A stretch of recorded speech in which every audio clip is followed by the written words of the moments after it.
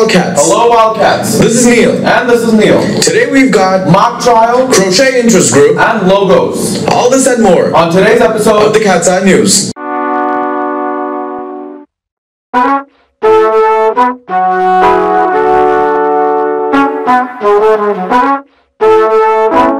Crochet Interest Group will be having their team meeting this week on Thursday, March 7th, 3 to 4 p.m. in room 160. There is a $3 entrance fee, and they will be making beginner-friendly heart-shaped bookmarks. You will need medium-sized yarn, about a 4.5 millimeter hook. Hey Novi, the Black Student Alliance is hosting an event called Natural Hair Care 101 on Wednesday, March 13th from 3 to 4 p.m. in room 220. Join BSA as they get tips and tricks from licensed chemist and YouTube sensation Tanya Lane. There will be food provided, and if you have any questions, email Ms. Spring. Mock Trial is a competitive club at our school that just finished competing in their district regionals. We're going to go talk to the club sponsor and 2 of the officers to find out more information. Mock Trial is an after-school club for students who are interested in learning about the law and litigation and how courtroom trials are prepared for and presented in a court of law.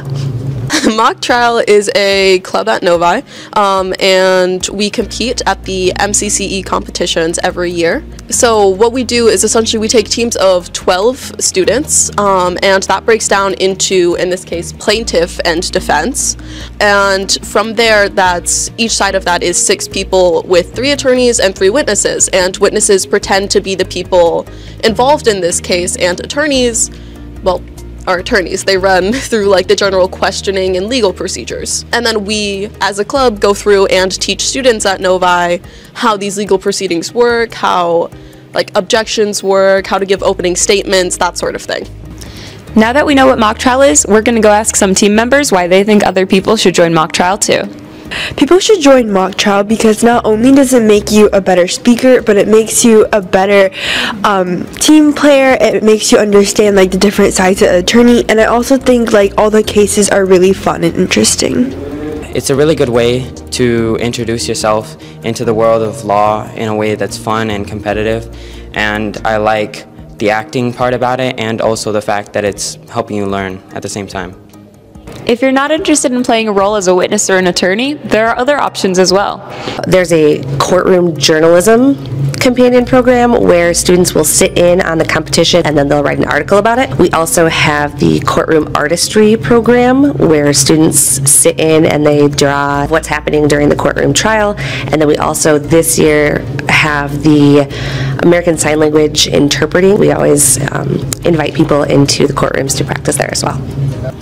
So this begs the question, how can students get involved right now? So the spring season is a lot of fun team building activities, and we do a lot of in-house competition with some older cases to help us prepare for the next year. This year's spring season, we're going to be doing a criminal case in order to prepare for next year's criminal case.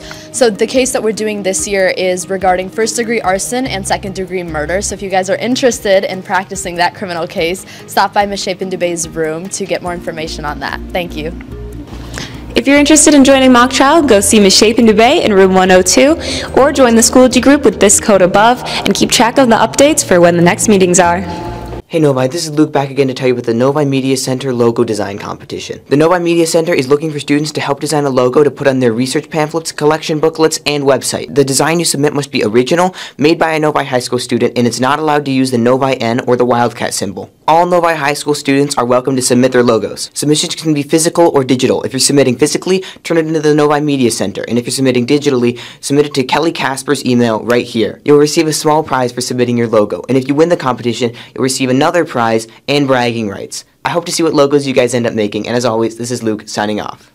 What's up, Novites? Today we're going to be tier listing fast food chains. First off, we got Arby's. Now, I honestly think Arby's is pretty good, you know, and I haven't really had a bad experience there, so I'm going to go ahead and say that Arby's is an A. Yeah, more or less I agree, except for the fact that Arby's is really, really dry in terms of their fried chicken. So for that, I'll give it a B. Next off, we got Panera, and I've only had this like twice. It's just like a generic place, so I'll probably give it a C or a B. Yeah, I've had Panera a lot of times, like all through growing up. Their food is really high quality. but they're really expensive. So, you know, for that reason, I'll give them an A. Next, we got Subway. I know a lot of people hate on Subway. I personally think that it's a pretty good place, so I'll probably give it a B. Yeah, Subway is pretty generic as far as sub restaurants go, but they are very solid, and I haven't had a bad experience, so I give them a B. So Domino's, it's probably one of the best pizza chains. I'd probably give Domino's an A. Domino's isn't too bad. Overall, just kind of mid. I've had better pizza places before. Overall, I'll just give them a C. Next up, we got McDonald's. You see, personally, I love McDonald's. I get McDonald's a lot.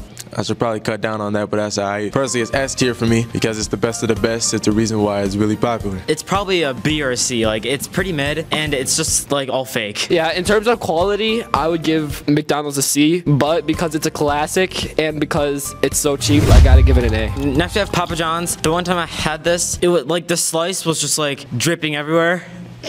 So much sauce. It wasn't horrible. It was okay, so a B probably. Yeah, I'm gonna very much disagree with that. Papa John's is the best fast food pizza place on the market right now. Their pizza is so high quality. I don't care how expensive it is so good. Straight into the S tier for me. All right, next up we got Culver's, and again, it's really good. Their food probably is really fake. Their cheese curds are really good, and their butter burgers are really good as well. And their food is not too expensive, so I'll give them an S. Next off, we got Chick-fil-A, and for the chicken sandwiches, it's gotta go S. Like, it's the best chicken place. Yeah, I fully agree with that. The only one that is in competition with it is Popeyes. Even then, I still think Chick-fil-A just slightly outdoes them. Their food just tastes so high quality. I gotta put it in S tier as well. Next off, we got Panda. I honestly enjoy Panda, and a lot of people don't. I would give it an A. Me personally, I love Panda.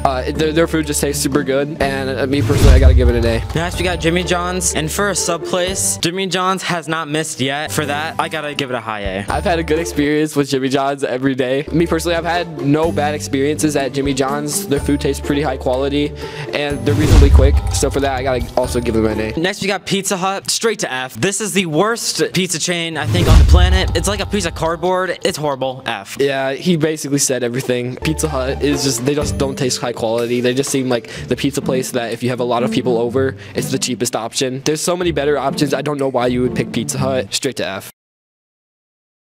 Thank you for watching Today's episode of the Cat's Eye News. We'll be back with more tomorrow. Goodbye. Goodbye. Goodbye.